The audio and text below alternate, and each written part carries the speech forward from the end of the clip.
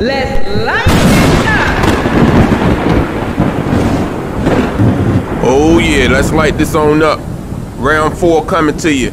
This is the ultimate Diecast Grand Prix race. After this race, it will be 4 races to go, then it's the finals. We have here in lane 2 the player, the Lamborghini Hurac'an. Y'all seen him before on the test and run. He has 78 grams, faster than Ever Wheels 2, version 2. We're looking forward to see what he can do on the raceway this time. In lane 2, we have Georgio. He has a McLaren F1. Custom paint job, 51 grams, 5-spoke rims. I mean, it's looking clean now. But you gotta be mean on this raceway. Can he prove it? Let's find out. In lane 3, we have Grumpy Cloud. My man said he a little grumpy. It's a cloudy day, but he got a nice Cadillac, custom built 76 gram car that can take on anybody at any time. Well, I'm just putting that out there for him, but let's see what he got.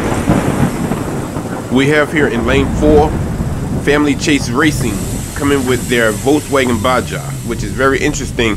There's not many racers choosing this type of version of a Hot Wheel diecast car. It has 77 grams. The drag racing time was 3.7. Up next, we have RoadRageRacing. He have his custom Spider-Man car, Velocita. Custom built here, 47 grams. He's playing it safe, not too fast, not too slow. We know he has the smaller wheelbase in the front, which give him more forgiveness and stand on the track. Well, let's see what he do on the raceway. And last but not least, we have here R-Byrd in lane 6, driving her Corvette Stingray. Now, a lot of y'all seen this car win and lose. 46 grams, fast than Ever Wheels. She's the champion in ticket racing. Let's see how she do in the raceway, dealing with this grand event we have here.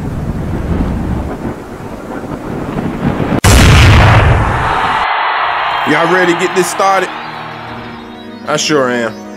So let's get it going here on round 4. If you like what you see, please like and subscribe. It means a lot. There's the 3 finish lines. You got your score brackets. Let me know in your comments what you think.